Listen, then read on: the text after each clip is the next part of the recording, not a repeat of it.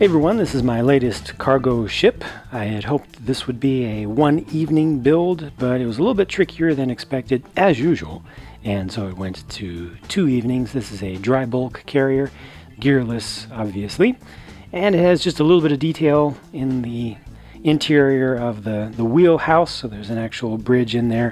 Did something a little bit different with the doors to get a minimal space for the doors to actually fit there so they can open, but they don't fully come in flush right up to that edge, but it's pretty close. Doesn't look too bad from most distances, but I did want to get actual openable doors in there so that I could have some suggestion of the crew being able to get in and out of the bridge level up there.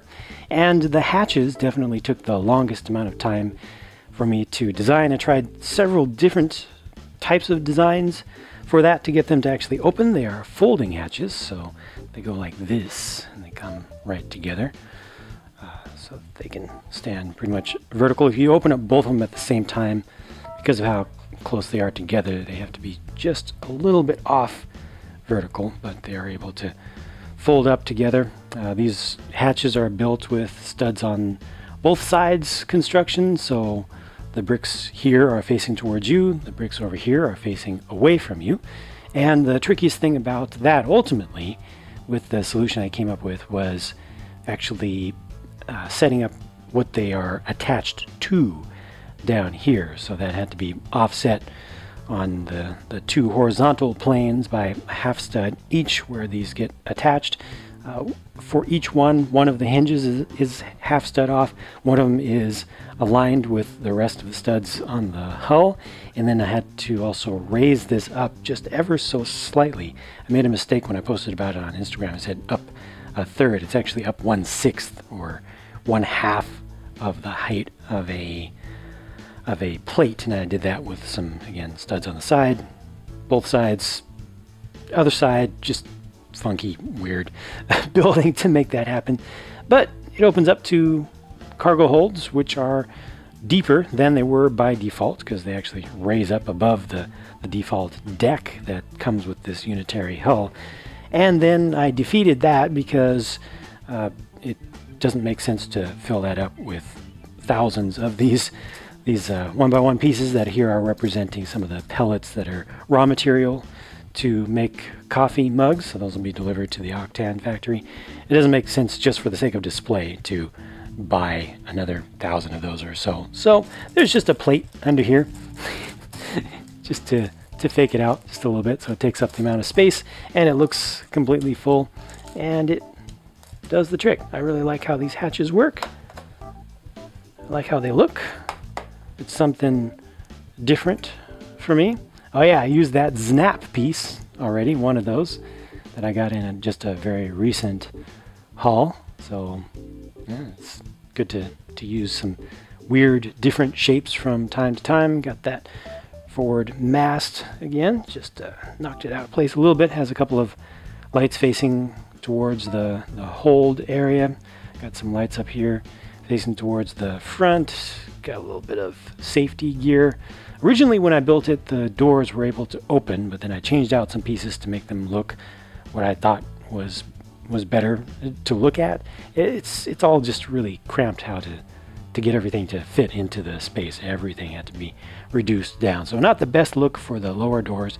This was also an interesting challenge that just, it wasn't too tricky, it wasn't too difficult in the end to get the forward slope for the front-facing windows there, but it did require a number of iterations and a number of tries of different things to minimize the gaps around it to get it covered up without things sticking out too far, but it just barely fits. It's a little bit of a tight squeeze. I don't know if it's technically legal the way it is right now. This 1x8 tile right here is really just barely beneath the small ridges on the tops of the hinges that I used, standard 1x2 hinges that I used to move this whole sub-assembly here forward, to angle it forward a little bit. But up on the top, everything comes together pretty well. And then I got some more sensors and horns and you know, the usual stuff, antennae and stuff up here. The smokestack was something that I had actually started building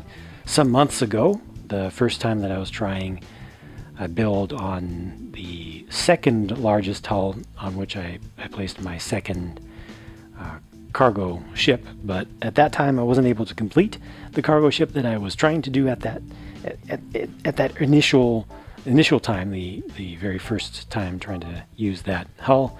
So I left this behind and now I was able to use it. So that was good. Just has a little bit of almost an airfoil, double airfoil cross section to it. Just something, again, a little bit different.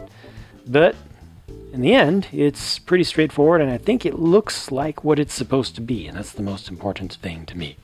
The only problem now is that there is, I think, too much green over on this particular pier in the port between the large hull and the legs of the crane and the temporary cargo that I have there right now. And look at that!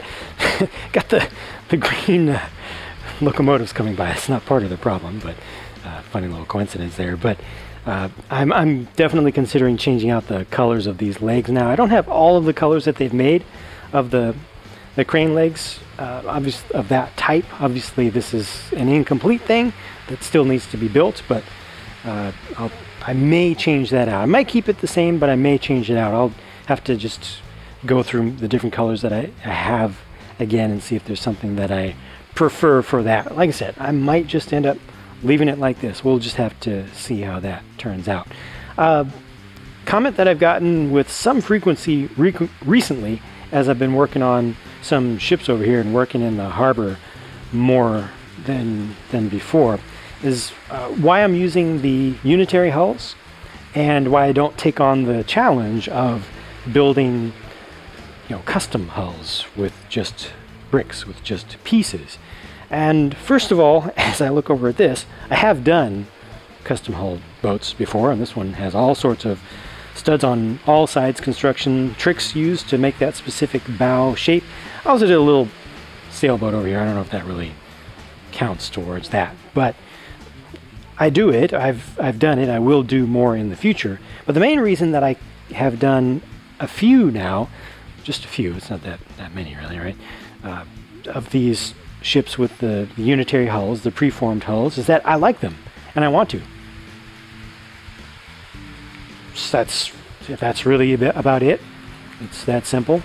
I have liked them since I first had this particular set as a kid. I've liked them since before then, when I had a catalog that showed the Fireboat and I think one other from the late 1970s that used the same modular hull system. I just really like things. I like the shapes, I like the idea of them, and I have bought a bunch of them. I have a whole box of different ones. I have kind of collected them and I want to use them. You know, I want to put them actually to use. There's also a big misconception about Lego unitary hulls. The idea that if you just use one of these rather than making your own, it's kind of like being lazy. It's taking the easy way out. I find that to be, in my experience so far, to be exactly the opposite of the truth. These things are super restrictive to work with because, just grab one that I've got on the desk over here. Oh yeah, this is the exact same shape as that, just a different color. When you get one of these, you start using it, that's it.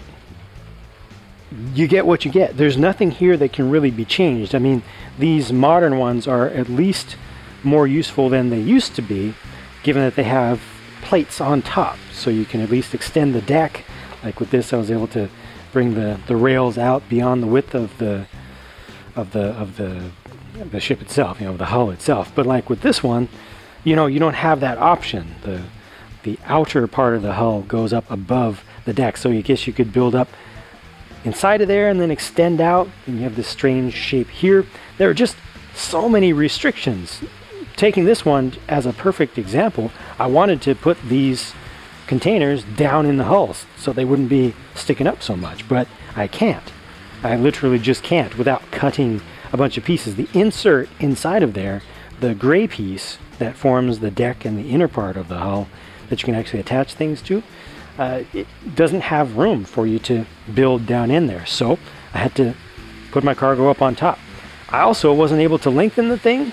I wasn't able to push the cargo forward. That's why I wasn't able to do a traditional rear superstructure on this. Well, one of the reasons I wasn't able to do a traditional rear superstructure, I could have halved the number of containers that I could carry with this, and then I could have made it work, but that would have sucked, having just 4 containers on a ship. So here I had to come up with a completely different solution, go with a forward superstructure and have the cargo up higher than I wanted. All those restrictions because there's very little you can do with the unitary hull, especially the older ones. So I definitely find it to be much more difficult to build with these things, much more of a challenge to build with these things than to build with from scratch.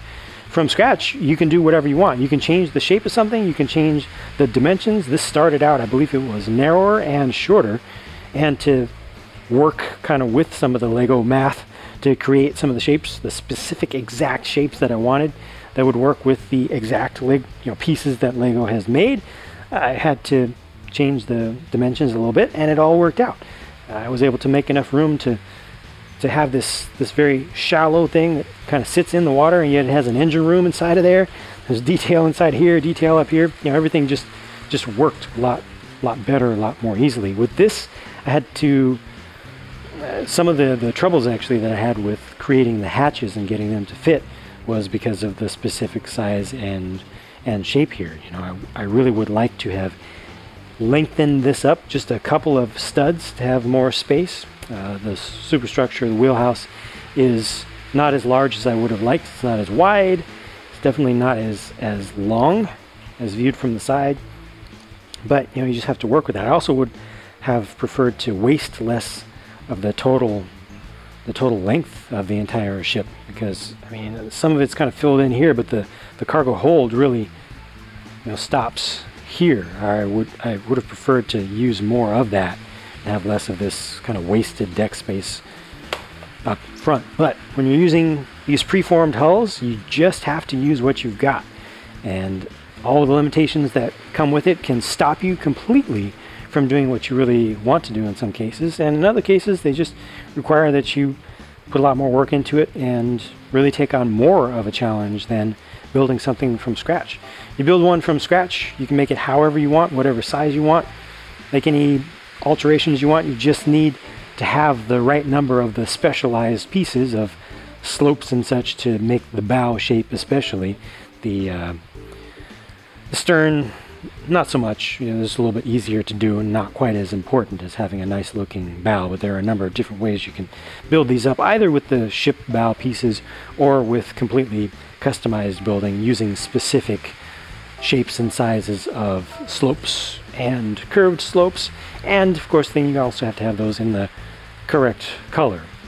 It's not so much a challenge as just having the right pieces in the first place.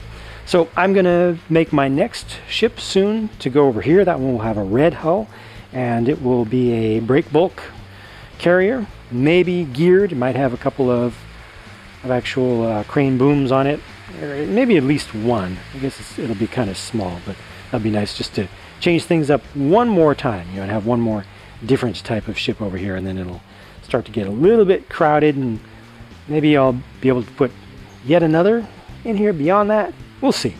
But definitely at least one more large unitary hull ship coming in to put in this space. But for now, this one is looking pretty good, I think.